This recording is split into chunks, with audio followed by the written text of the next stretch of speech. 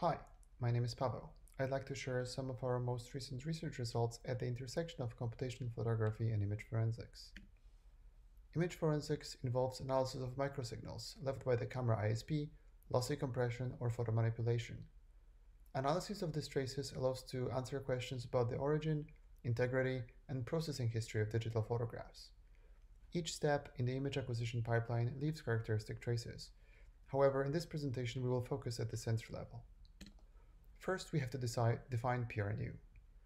PRNU stands for photoresponse non-uniformity. Essentially, it's a static noise pattern left by the sensor. It's unique for each imaging device and can serve as a fingerprint. Analysis of noise residuals from individual images allow to do source attribution and manipulation detection. It's currently one of the most reliable tools in image forensics and the only one to satisfy the Doebert standard for evidence admission in court. Additional applications include the anonymization of pedophiles and criminals in darknet forums, finding stolen images in cameras, or as an additional factor for user authentication. Key limitations include the lack of security, unexpected privacy leaks, limited robustness, and low resolution of manipulation detection. Unfortunately, increasing adoption of computational photography starts to break forensic analysis. Analysis of PRNU fingerprints may eventually become obsolete. However, we believe that computational cameras can actually be used to address this problem. Advances in deep learning allow to model the entire workflow, starting from photo acquisition through distribution up to forensic analysis. Individual components, like the sensor or the ISP, can be optimized for various applications. For example, the camera ISP can be fine-tuned to leave traces that are useful for manipulation detection. Computational sensor enable running low-level algorithms directly at the raw pixel level, which allow us to synthesize better sensor fingerprints.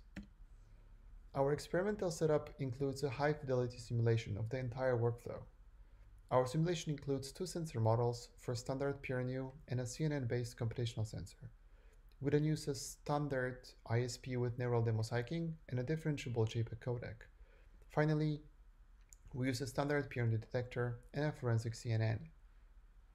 Essentially, our workflow performs fingerprint embedding at the raw level and then processes the image through the ISP, through the JPEG channel, and finally performs forensic analysis. We summarize our key results as follows.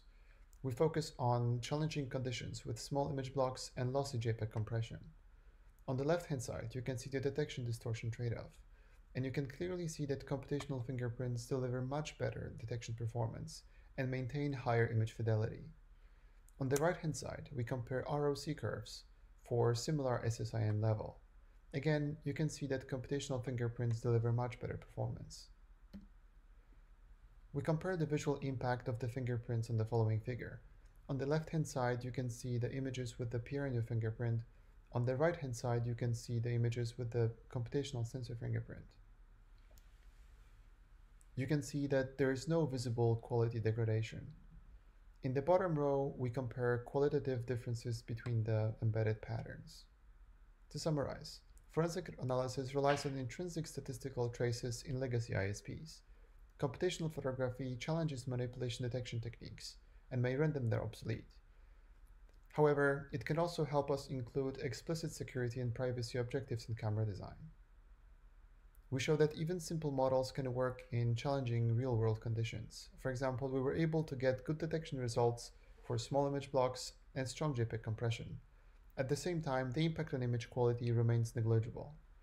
We believe this is an interesting opportunity for interdisciplinary research with real-world impact. We want to collaborate. We're looking for cooperation with professionals involved in camera design and manufacturing to work towards practical solutions with real-world constraints. We're developing an open-source neural imaging toolbox, which allows for modeling and optimization of entire imaging workflows. If you're interested in this topic, feel free to check it out. Thank you for your attention. If you're interested in this space, feel free to take a look at the following references or reach out at the following email address. Thank you.